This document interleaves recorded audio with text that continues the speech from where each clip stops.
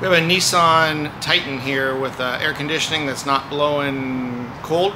So although this is a Nissan Titan, it's the exact same process for any of our air conditioning issues that we might have. So follow along, let's figure out why this thing's not keeping our customer cold.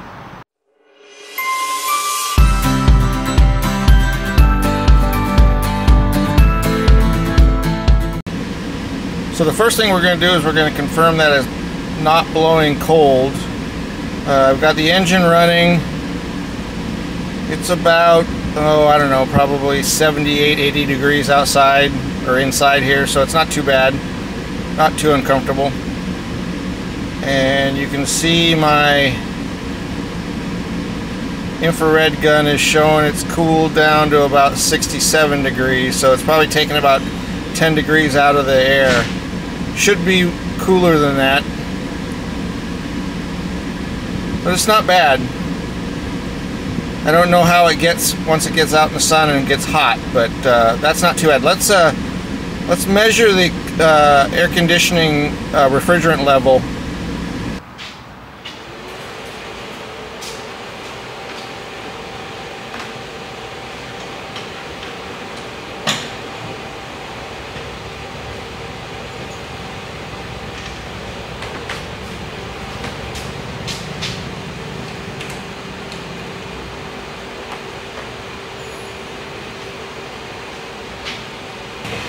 So we look at the machine here, engine's not running.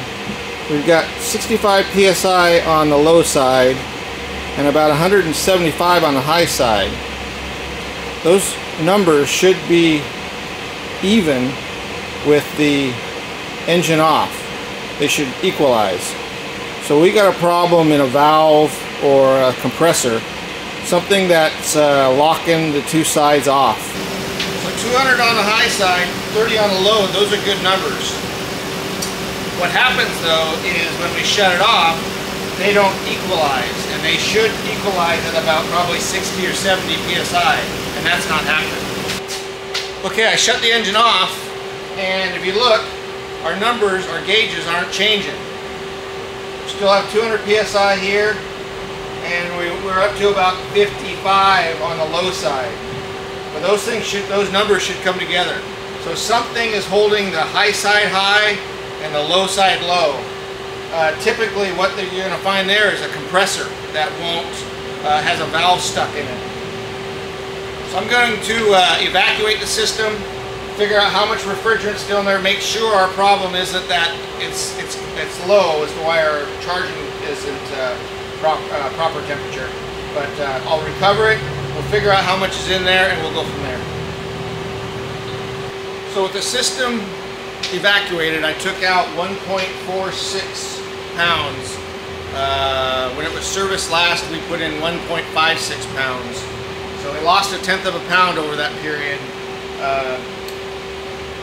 When we service air conditioning systems, we always add a dye before we send it out again, just so that we can find future leaks. And I've looked over the entire external system and I find no indication of any dye. Maybe just a slight residue of something around the compressor, but there's so much oxidation on the compressor that might be what's setting off that dye, or that the UV light. So the next thing to do is to, with the system evacuated, there's no pressure in the system, there's no refrigerant in the system. What we're going to do is we're going to disconnect the machine and put in a CO2 charge into the system at about 80 pounds. And then we use a CO2 detector to see if we can find a leak at the evaporator. What will happen is it'll charge the whole system up with pressure of CO2. And if the CO2 leaks out in the evaporator inside the car, it will set off our indicator. And that'll let us know that our small leak is at the evaporator. Those typically will develop a very small leak, something that might take a year or two to actually lose enough refrigerant that it affects the temperature of the output. But the next thing to do is to add some CO2 to it. We'll do the CO2 indicator, and then we'll see if that's leaking. We still need to figure out why our pressures are not equalizing though. So we got a couple problems on this. So let's get on to it. All right, so here's our CO2, compressed CO2. I've got it set at about probably 70 PSI. Hose is going into the high side of the system. So the system was empty, totally evacuated. So the only thing that's in there is CO2. And I'll just let it sit there and fill the system up. Anything that leaks out we'll be able to find with our CO2 indicator. I will let it sit here for a minute, and then I'll take you inside and we'll see if we can't see any leaks at the evaporator. So this is our CO2 indicator. I've got it set on high sensitivity. So the system has just been sitting there with CO2 pressurized on it. So if there's a leak in the evaporator, I can put this thing up to the vents here, and it should indicate that there is a leak there. And you'll see these lights go off right here, and it'll make all kinds of noise. So I've got it sitting here. I had it here for about 10 minutes. I don't see anything. I'm going to turn the fan on to blow up anything that's collected in that evaporator box and see if maybe it has something sitting down there. So let me turn the fan on for a sec.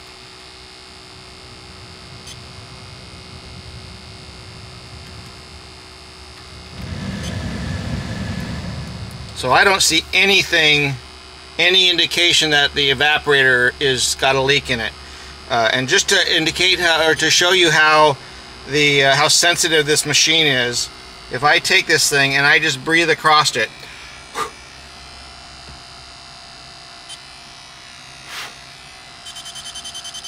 so one quick breath sets that thing off like crazy.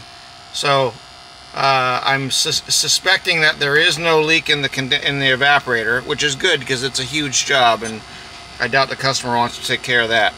So evaporator is not our leak. There is a trace of dye on the compressor, so I'm suspecting that our compressor might be leaking at the case halves, and I suspect that's our problem with the system not equalizing like it should. So let's go after that part.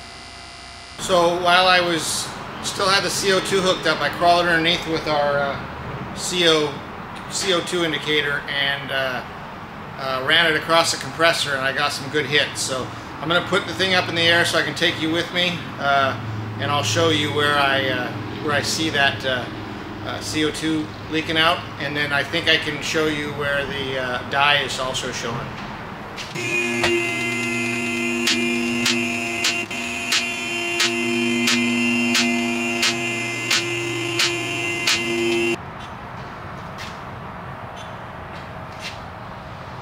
Alright, so I got you underneath here. You can see the compressor, right? This is the compressor. And I've got my indicator, CO2 monitor. You can see it just setting off up down here. So let me clear it. If I put it up here, back here, you can hear it beeping.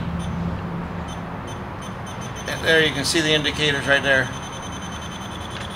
Let me change the sensitivity a little bit and see if I can't get something even stronger.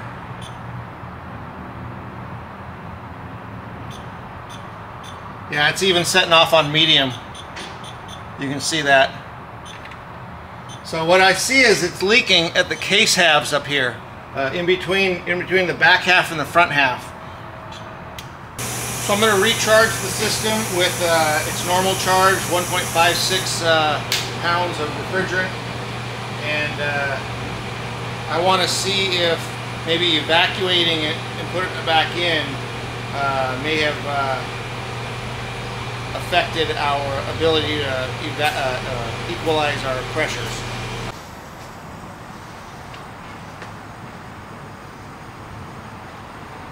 Okay, it's charging now. Not sure if you can read it, but it's got about 0.8 of a pound in it. I'm putting in 1.56. That's a full charge.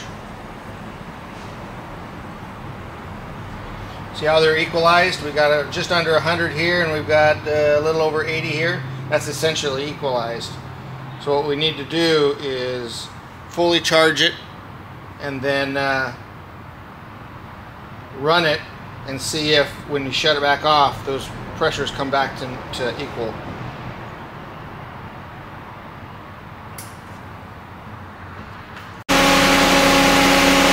So with the engine running here, I got it just off of idle. You can see that the high side is way high, 280 probably, and the low side is too low.